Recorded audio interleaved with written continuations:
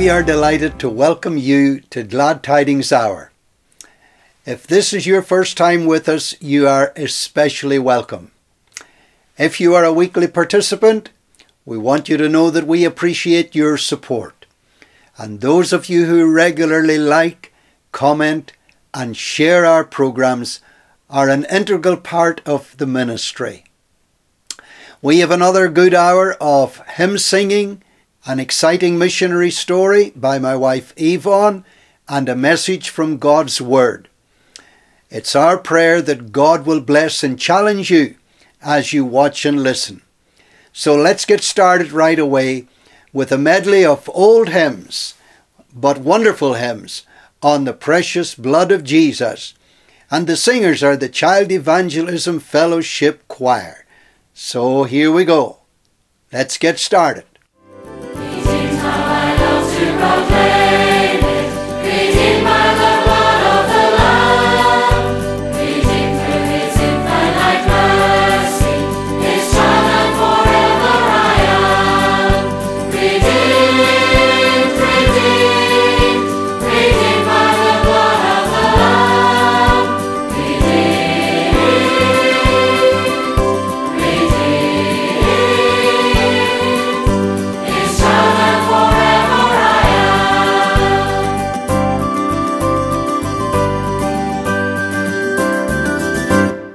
I was sinking deep in sin, far from the peaceful shore, very deeply stained within, sinking to rise no more. But the Master of the sea heard my despairing cry. From the water He lifted me, now safe am I. Love lifted me, love lifted me. When no one but Christ could help, love lifted me, hallelujah. Love lifted me, love lifted me. When no one but Christ could help, love lifted me. I'll give in to Jesus for the cleansing part. Are you washed in the blood of the Lamb? Are you fully trusting in His graces on? Are you washed in the blood of the Lamb? Are you washed in the blood, in the soul-cleansing blood of the Lamb? Are your garments spotless, are they white as snow? Are you washed in the blood of the Lamb? Would you be free from your burden of sin? There's power in the blood, power in the blood. Would you o'er evil a victory win? There's wonderful power in the blood. There is power, wonder-working power in the blood of the Lamb. There is power, sin-destroying power in the precious blood of the Lamb. There is power, wonder-working power in the blood of the Lamb. There is power, sin-destroying power in the precious blood of the Lamb.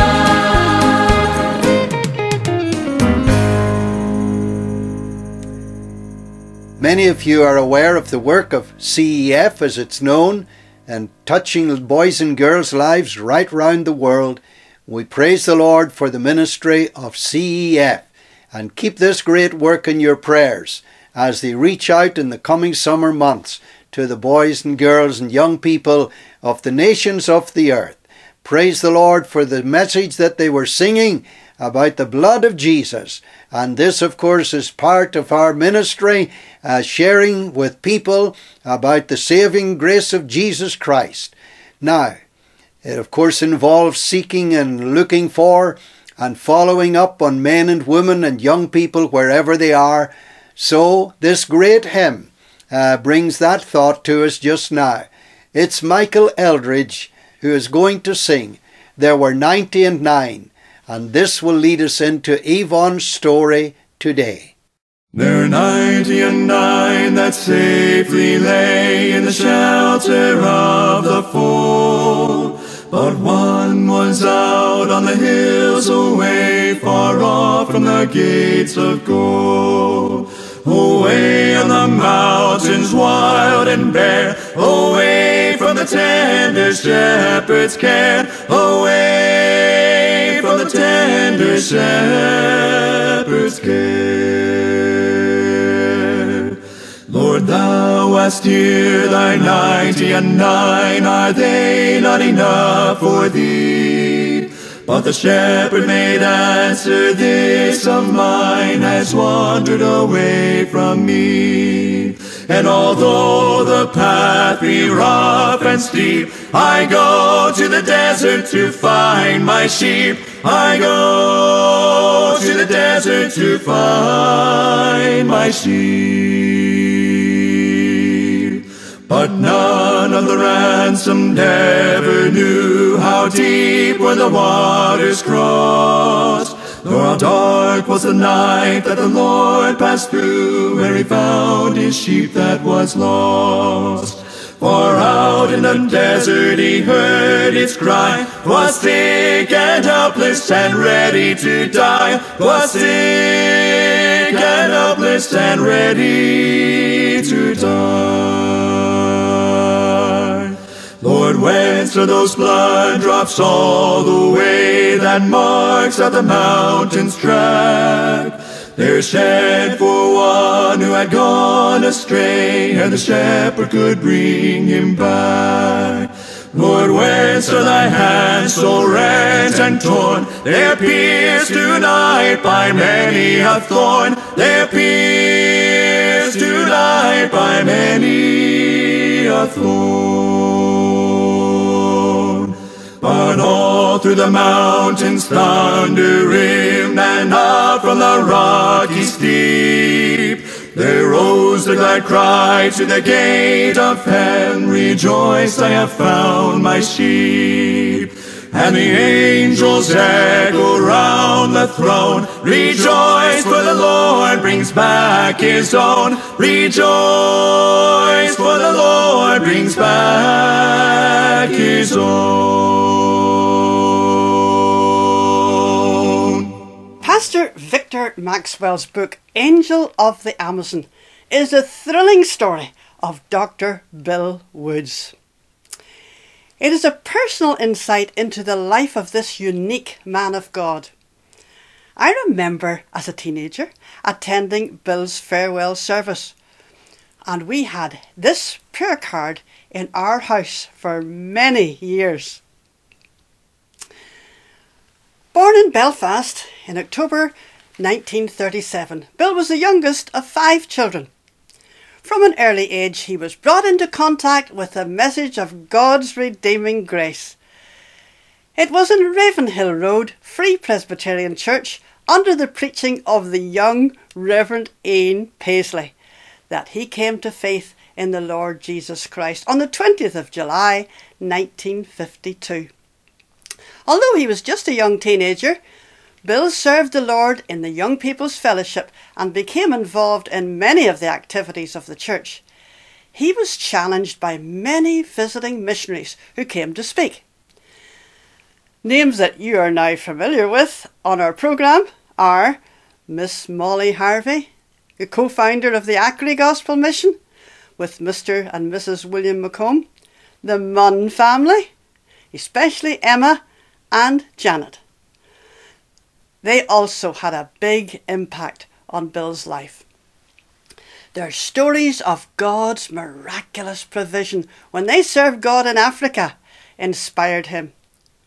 As Mrs. Eads, who was formerly Miss Jessie Munn, gave a report at the church one night, God worked in Bill's heart and he gave his life to God for full-time missionary service. In January 1957, when he was 20 years of age, he enrolled in the Missionary Training College of the Worldwide Evangelization Crusade in Glasgow. They were difficult years, as he was often ill. But he learned to trust God for his needs, which was invaluable in his future ministry. Bill had already been challenged about Brazil and the work of the Acre Gospel Mission far up the Amazon River. Upon completion of his training, he applied to the Acre Gospel Mission.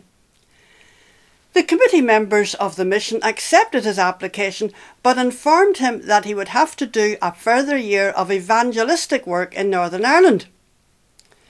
During that year, many souls were saved in the gospel missions which he and some others conducted, and the Lord reconfirmed his call to the Acre. So on the 20th of August, 1959, a large group of friends gathered at Belfast Harbour to see him off. As the boat left for Liverpool en route for Brazil, they sang, "Take the name of Jesus with you." In 1960, Bill eventually arrived at Manaus, 1,000 miles up the River Amazon, where he was greeted by a group of missionary friends and Brazilians who came to welcome him. He went on to Labria for language study, and within a short period of time he was fully involved in the regular services of the church, trying out his newly acquired Portuguese. He befriended Geraldo, the gardener at the mission property. This was to have a deep significance in his future service, for Geraldo had leprosy. Bill relocated in Canutama, a town with just one street beside the river. John and Joan Maudsley were doing pioneer work there. That was where he first experienced prolonged river evangelism, living, eating and sleeping in the boat for as long as 6 weeks at a time. The team navigated the river tributaries to take the message of the gospel deep into the interior of the forests. Though exhausted by their travels, it was a joy to take the gospel to those who had never heard. The spiritual darkness of the people and their physical suffering greatly touched Bill's heart. One day, he was called to help an 18-year-old boy who had been bitten by a deadly poisonous snake. Yelling in agony, the young man cried out for help. Bill explained there was little he could do medically, but he would pray. As he started to pray, the young man called out, "I don't want you to pray, I want you to do something." Bill was unable to offer further help, and the young man died a few days later. The event brought Bill to his knees, where he surrendered his life again to God, saying he would do whatever the Lord had planned for him. When he returned home for his first furlough in 1964, he read the book 10 Fingers for God. It told the amazing story of Doctors Paul and Margaret Brand, whose pioneer work of reconstructive surgery on leprosy patients had brought relief to thousands on the Indian subcontinent. The book was a challenge to Bill as he thought about the young man back in Canutama. Bill started to re-evaluate what God wanted him to do with his life. Before returning to Brazil, he enrolled in a seminar in London under Dr. R.G. Cochrane, a renowned leprologist who had revolutionised the treatment of leprosy. He also enrolled in a 3-month course at the Missionary School of Medicine near Holborn in London. Unknown to Bill, these experiences were the forerunners of years of medical training which lay ahead for him. Upon returning to Brazil in 1965, he did not have to go looking for leprosy patients. Almost every home in the small town of Canutama had at least one leprosy sufferer. he immediately set about trying to give whatever relief he could. It was easy to access patients in the town, but those who lived up the rivers also needed help. This necessitated hazardous river and forest expeditions in order to reach those suffering in isolation. Now, Mildred will sing a very appropriate hymn here. Anywhere with Jesus I can safely go, even to the jungles of the Amazon.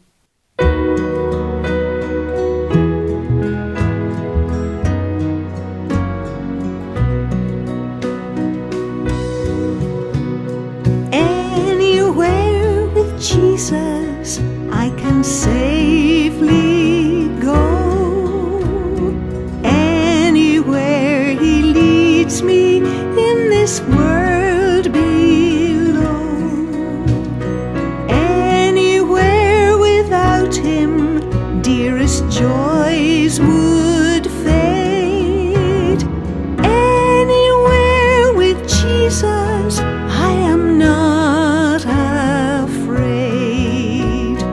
Anywhere, anywhere, fear I cannot know. Anywhere with Jesus I can safely go.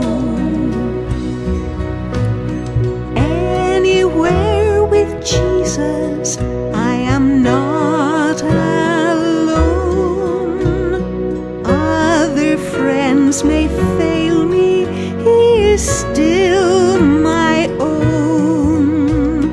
Though his hand may lead me over dreariest ways, anywhere with Jesus is a house of praise. Anywhere, anywhere, fear I cannot know. Anywhere with Jesus I can safely go. Anywhere with Jesus I can go to sleep when the darkening shadows round about me creep, knowing I shall waken never more to roam. Anywhere with Jesus will be home, sweet home. Anywhere, anywhere, fear I cannot know. Anywhere with Jesus I can safely go. Anywhere, anywhere, fear I cannot know. Anywhere with Jesus I can safely go. Anywhere with Jesus I can safely go.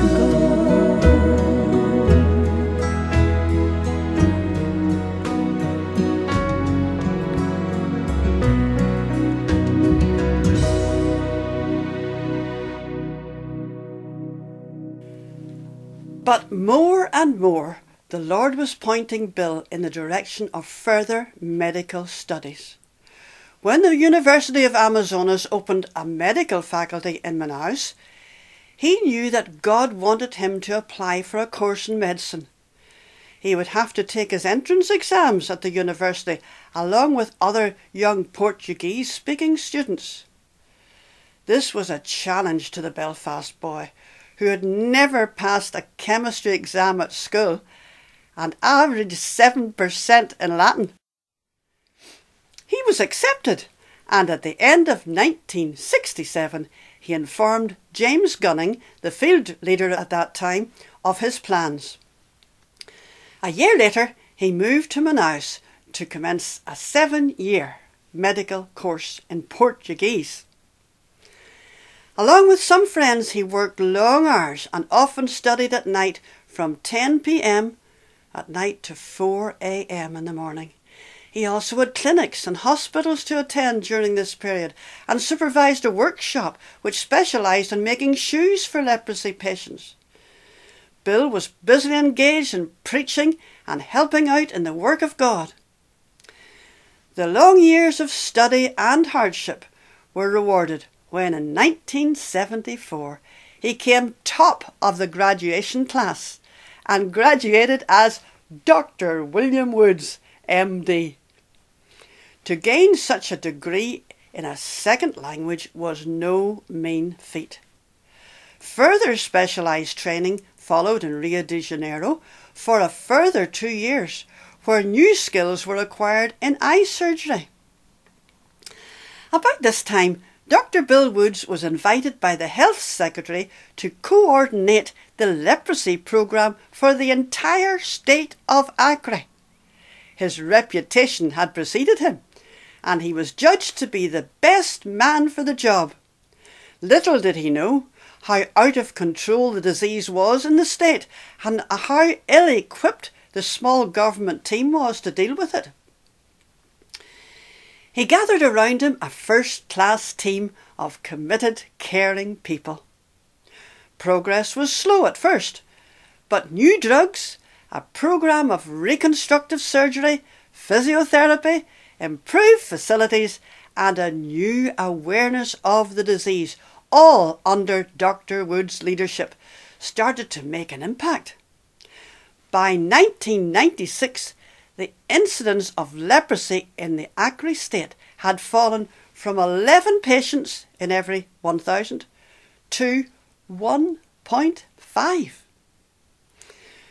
Bill was devoted, single-minded, self-sacrificing, persevering, humble, zealous, humorless, an encourager, and a good sleeper. All of these helped to shape and make this remarkable servant of God. He received awards from the Brazilian government. In the portrait gallery of the Acre Academy of Medicine, you will find Dr. Bill Woods' portrait among the notable surgeons and scientists. He was also awarded the OBE, the Order of the British Empire, by our Queen in Buckingham Palace in 1997. But these awards were not his motivation. Dr. Bill Woods was moved by the love of God to give his life as a young man for service for his Lord and Saviour. Thousands of lives have been touched, both spiritually and physically, through more than 50 years of ministry by this humble servant of God. His last river trip was in 2009, when, at 72 years of age, he made a 3-hour journey crossing a swollen river, on many swollen rivers in fact, on single logs, avoiding poisonous snakes and eating boiled monkey. Why? To reach one more family with the gospel of God's saving grace. One more away from the tender shepherd's care. He once said, God does not call us to do the job we are fitted to do. He fits us for the job we are called to do. Now, Keith Lindsey, who's the UK representative for Acre, will bring us up to date with Dr. Bill, and he and his wife Karen will sing a missionary song to end our story, no less than me. Thank you, Yvonne, for sharing the story of Bill Woods with us.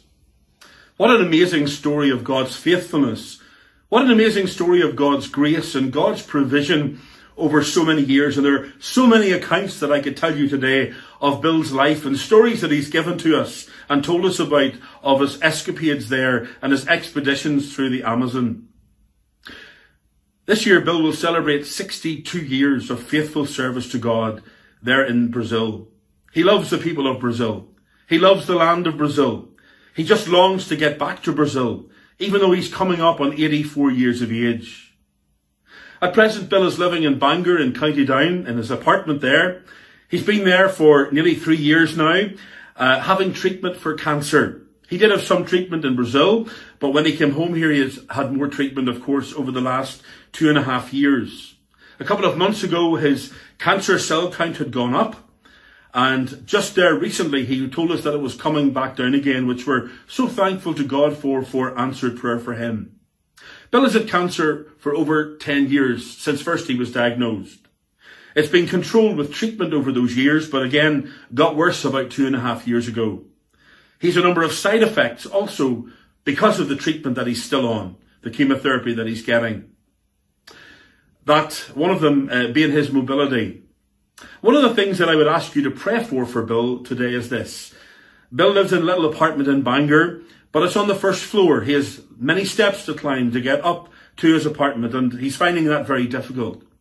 Will you pray with us that in some way that God will open up the door of opportunity for him to get into a sheltered dwelling where he also will have the support and security there as well of others who live beside him. Bill longs to go back to Brazil and has talked there just recently about going back to Brazil at the end of the year if the restrictions are lifted. His heart is there. His love for the people is there. His love, again, for the work of God is there. And we're so thankful for all that God has been able to accomplish through Dr. Bill Woods. Even recently, where through medicine for the lupus disease, they have found a cure for that. And Bill had done all the writing up of that, all the thesis of that. And he got that to the government, and now they have given the funding for medicine for this particular disease there in the Amazon. Please continue to pray for him. He very much values your prayers and the support of God's people these days. Thank you for standing with him in the work there in Brazil. As I thought of Bill, I thought of the words of Jim Elliot. He is no fool who gives what he cannot keep to gain what he cannot lose. Bill has had rewards, and you've heard about that already today. Bill has had rewards, many rewards down the years from the government in Brazil, from the Queen here, getting his OBE a number of years ago. But Bill always says, my greatest reward will be when I stand before the Lord someday. And he says, well done, Bill Woods. The song that Karen and I are going to sing together just now is called No Less Than Me. As I thought of this song and singing it today, you know, someone once said, God doesn't want my money, my family, my possessions. God wants me. For when God has me, God has everything that belongs to me. Trust that God will bless this song to your hearts today. No less than me.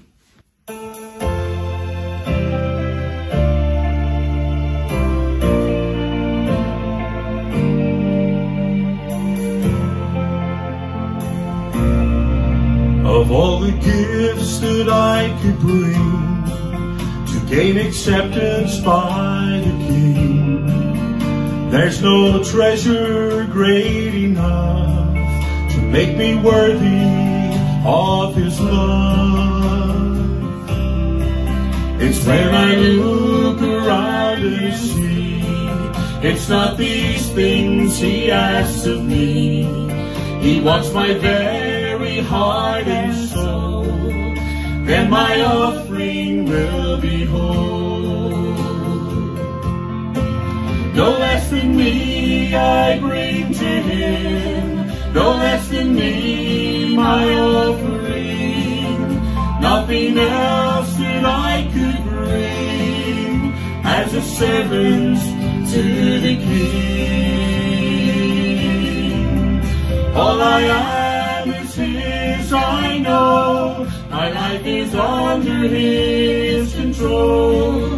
His child I know I'll always be. That's why I bring no less than thee.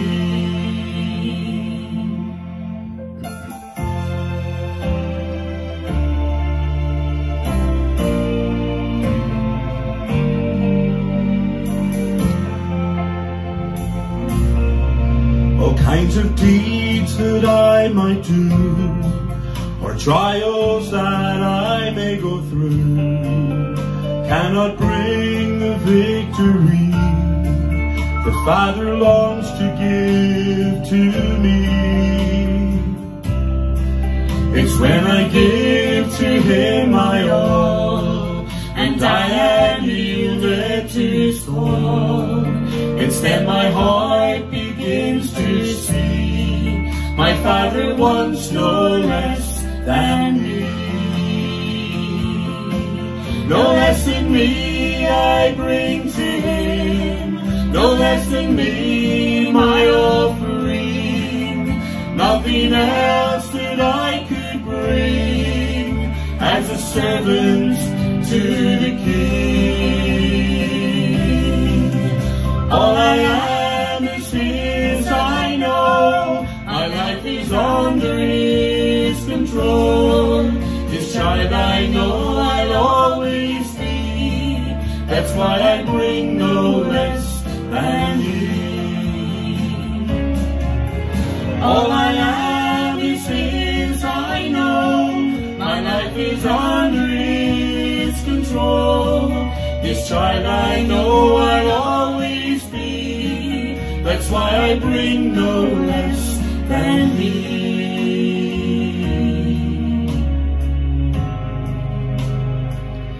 That's why I bring no less than me.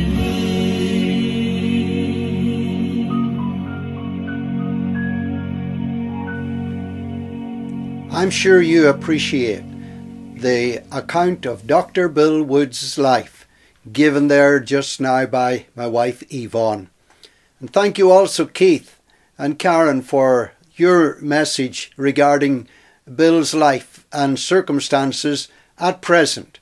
We appreciate this so very much, and all the ministry of these programs that go out week by week. And we trust that wherever you are and wherever you listen to the story about Dr. Bill Woods, that you will remember to pray for this wonderful servant of the Lord, and that God will continue to answer prayer for him and for the ministry of Acre Gospel Mission in the far upper regions of the Amazon, as well as in other parts just now in the world. We thank God for this ministry. And now let's just have a moment of prayer together. Lord, we thank you for what we have listened to already today. We thank you for the ministry and the impact of one dedicated life. And we know that there are many others who have been part of this great ministry and are currently serving within the ranks of Acre Gospel Mission. And we pray today that you will bless the ministry of this mission and all those faithful missions and mission agencies that are reaching out into our world to bring men and women and young people to a knowledge of the gospel of Jesus Christ our Saviour. Continue to help us and bless the closing part of this program, we pray. In Jesus our Saviour's name. Amen. Now I want to read to you today from the Old Testament Scriptures, and I'm reading from the book of Psalms, reading from Psalm 126. Verse 1. When the Lord turned again the captivity of Zion, we were like them that dream. Then was our mouth filled with laughter, and our tongue with singing. Then said they among the heathen, The Lord hath done great things for them. The Lord hath done great things for us, whereof we are glad. Turn again our captivity, O Lord, as the streams in the south. They that sow in tears shall reap in joy. He that goeth forth and weepeth, bearing precious seed, shall doubtless come again with rejoicing, bringing his sheaves with him. Amen. And may God bless the reading of his word to our hearts. My message today is set against the backdrop of what we have heard already, and my title for my message is Seedtime and Harvest in the Kingdom. And principally from those final two verses of Psalm 126, where we read these words, They that sow in tears shall reap in joy. He that goeth forth and weepeth, bearing precious seed, shall doubtless come again with rejoicing, bringing his sheaves with him. These are familiar words to many of us who are acquainted with missionary ministry and missionary meetings. And it's words like these that challenge and inspire us in the service of Jesus Christ. The challenge comes in the travail of the sowing, they that sow in tears. But the inspiration comes in the promise and joy of reaping. They that sow in tears shall reap in joy. In the preceding minutes of this program, we have been challenged and inspired by the missionary account relevant to the life of Dr. Bill Woods, and in lesser measure to some of the other names that were mentioned, but of course also doing an outstanding work for God in the Amazon region. And other missionary accounts in recent weeks have equally challenged us and inspired us. But after listening to the exploits of others, there must be the personal commitment that calls us personally to examine our lives in the light of the Word of God. In the context of the wonderful workings of God's Spirit in Brazil, and particularly in the state of Acre, my thoughts turn to this psalm, Psalm 126. But the principles laid down here are applicable wherever the work of God is being carried on. So what can we learn?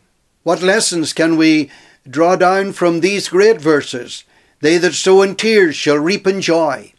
He that goeth forth and weepeth, bearing precious seed, shall doubtless come again with rejoicing, bringing his sheaves with him. First of all, there is the travail of the sowing. The travail of the sowing. They that sow in tears. He that goeth forth and weepeth. The people that we're reading about here in Psalm 126 were people who were returning from captivity, returning to a land that had been lying dormant and unworked for 70 years. And I can visualize the landscape in its desolation. There was no ready-made seedbed. There was land that was going to test the farmers' endurance and strength to their limit. The tools that they had were not great mechanized monsters of power, but the primitive mattocks and hoes and spades and wooden ploughs pulled by teams of oxen. It would be a work of blood and toil and sweat and tears. The scene has many parallels in the work of the Lord. Jesus describes the challenges of sowing in Matthew's Gospel chapter 13. Because when he tells us about the farmer who went forth to sow, it says some seed fell on the roadway and on ground that was just like the roadway. Some fell among stones. Some seed fell among thorny bushes and weeds. And other times an enemy came and sowed tares or wild corn among the good seed. What was he describing? Well, he was describing the challenges that faced people in the winning of souls for Jesus Christ. No one experienced the travail of sowing more acutely than the Saviour himself. In the book of Hebrews, in the New Testament, we read these words, "In the days of his flesh, he offered up prayers and supplications with strong crying and tears." In the Gospels we read, the Pharisees went forth and straightway took counsel with the Herodians against Jesus, how they might destroy him. Again, the Master himself said, "A prophet is not without honour, save in his own country and in his own house." And then it says, "And he did not many mighty works there," that is in Nazareth, "because of their unbelief." We read those words in Matthew's Gospel chapter 13, verses 57 and 58. On another occasion, we read about him in the Garden of Gethsemane, wrestling in prayer amongst the olive trees, and the blood-infused perspiration that fell to the ground like great drops of blood.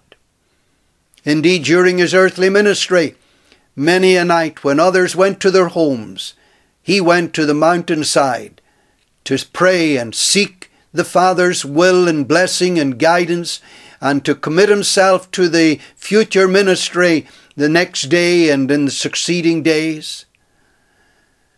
And then, of course, the ultimate suffering and the ultimate travail in the final hours of his passion, as he became the corn of wheat sown into death at Calvary. Oh yes, the travail of the cross, the travail of sowing. Horatius Bonar has written a very, very challenging hymn. And the first words in that lovely hymn are, "Go, labour on, spend and be spent. Your joy to do the Father's will. It is the way the Master went. Should not the servant tread it still?"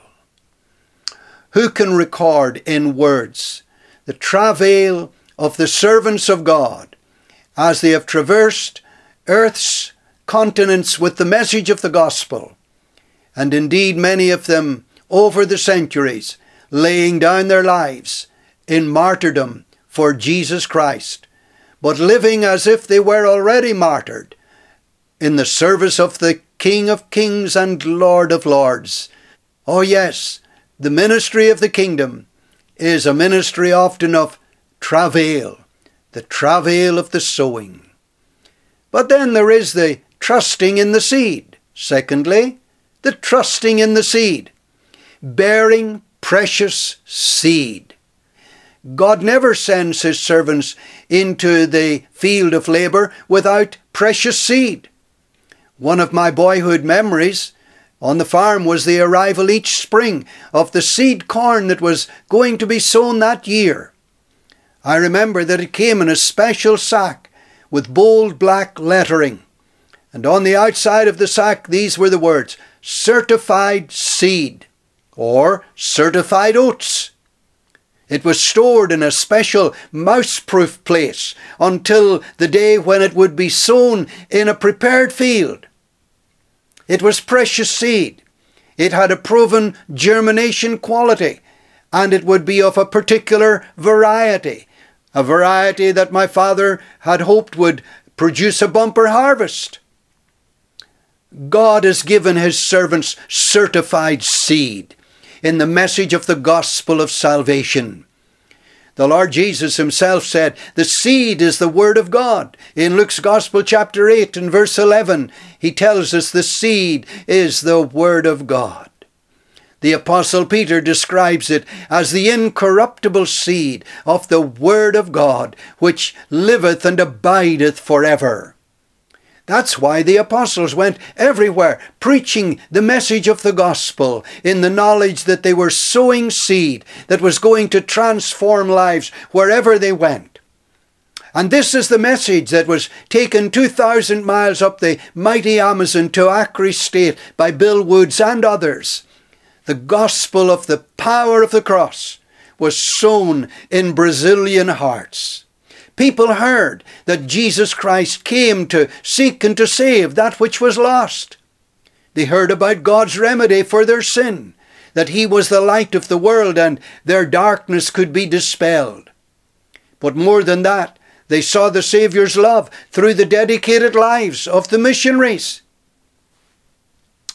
I'm reminded of the familiar hymn, "Sowing in the Morning," sowing seeds of kindness, sowing in the noontide and the dewy eves, waiting for the harvest and the time of reaping. We shall come rejoicing, bringing in the sheaves. Maybe I should ask a question at this stage. How many seeds and how many sowings have there been in your heart? You've heard the message of the amazing grace of God so many times, but you are still not saved. My prayer is that you will experience the life and power of Jesus Christ in these days. There are people in the mission fields of earth who, when they hear the message for the first time, swing wide the door of their hearts and invite the Saviour in and experience the joy and a triumph of His grace in their hearts. You can too. And praise God, today is a great opportune moment for you to seek the Lord Jesus Christ, to let the seed of His word land in good ground in your heart, and then to trust the Lord Jesus Christ as your own and personal Saviour. The third thought that I want to leave with you is that there is the triumph of the harvest. Oh yes, there is the travail of the sowing. There is the trust that the sower has in the seed. We're sowing good seed in the message of the gospel of salvation through the finished work of the cross. And praise God, there is the assurance of the triumph of the harvest. What does the writer say?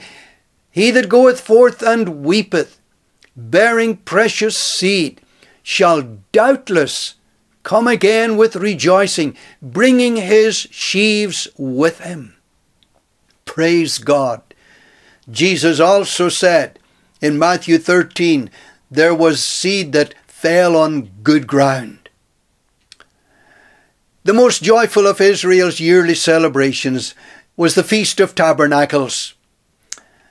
We read in Leviticus chapter 23 and verse 39, when you have gathered in the fruit of the land, you shall keep a feast unto the Lord 7 days.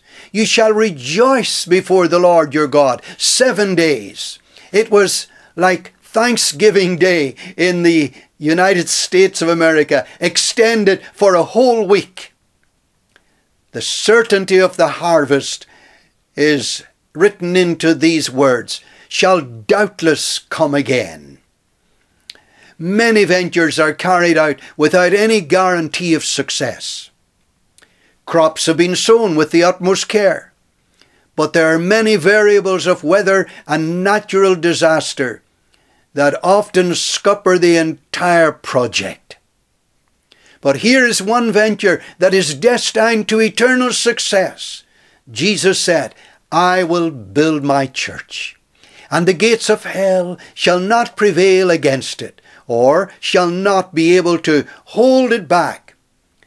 This was the joy that was set before our Saviour, even as He suffered in agony and shame on Calvary's cross.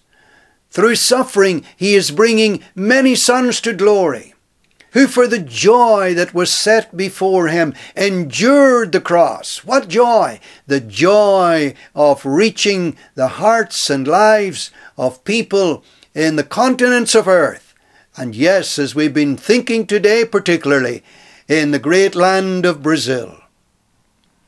God didn't call His servants Mr. and Mrs. McComb to the state of Acre in Brazil to invest their lives in a venture that would be a failure. Throughout the succeeding years, the promise of God's word is still being fulfilled in the towns and along the river banks as the harvest of precious Brazilian lives is being gathered into the kingdom of God by the missionaries in Acre Gospel Mission. The same can be said wherever the banner of the cross is lifted high. The celebration of the harvest, it says, doubtless come again with rejoicing. Jesus said, there is joy among the angels in glory over one sinner that repenteth. Oh, the joy of winning precious souls to the Lord Jesus Christ. Heaven celebrates. The missionaries and evangelists and pastors celebrate. And newly redeemed sinners rejoice. Darkness and fear and bondage and superstition and idolatry and guilt are dispelled. Light and peace and freedom and forgiveness and joy and faith in Jesus Christ become living realities. I wonder, can you begin to imagine the celebrations there will be in the glory land when the great multitude, redeemed from every tribe and tongue and people and nation, assemble around the glorious throne above? What rejoicing when those who gave their lives in service for the Saviour look around the blood-washed throng and see the trophies of their labours joining to glorify the Lamb, unto him that loved us and washed us from our sins in his own blood, unto him be the glory and dominion for ever and ever. And well might they say in the Scriptures, Amen. My question is, will you be there? Have you repented and sought salvation by trusting in the finished work of the cross? There can be no better time than now. And you should come to the Saviour just as you are. For all who are serving the Lord, let us never forget the promise. Let us not be weary in well-doing, for in due season we shall reap if we faint not. Oh, may the Lord write his word on all our hearts today and keep us in the service of the Master until the harvest is gathered home. Now we're going to listen to that great song which I referred to a little while ago, Sowing in the Morning, Sowing in the Evening, and then the chorus, Bringing in the Sheaves. Nick and Elaine are the two singers for this lovely song. May the Lord bless it to your heart.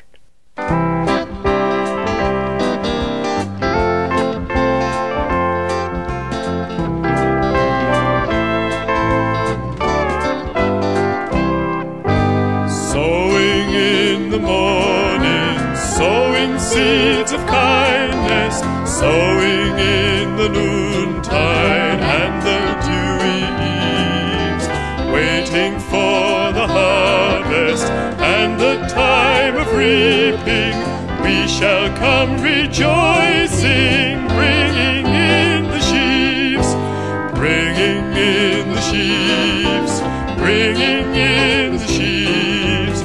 We shall come rejoicing, bringing in the sheaves, bringing in the sheaves, bringing in the sheaves. We shall come rejoicing, bringing in the sheaves.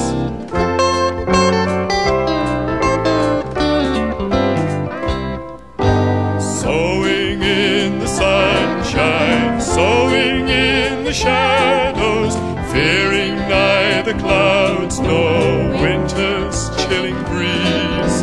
By and by the harvest and the labour ended, we shall come rejoicing, bringing in the sheaves, bringing in the sheaves, bringing in the sheaves. We shall come rejoicing, bringing in the sheaves, bringing in the sheaves, bringing in the sheaves. We shall come rejoicing, bringing in the sheaves.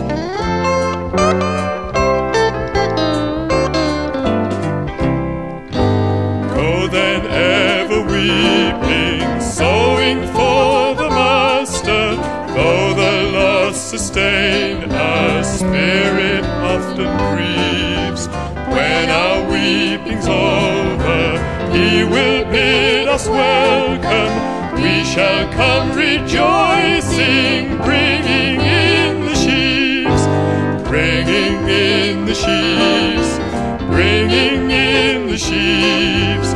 We shall come rejoicing, bringing in the sheaves, bringing in the sheaves, bringing in the sheaves.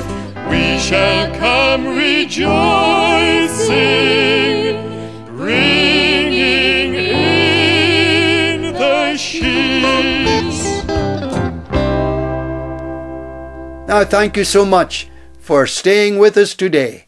And may God bless each one of you. And we say bye-bye until our next program, when it comes back on the internet and on Facebook and on YouTube in a week's time.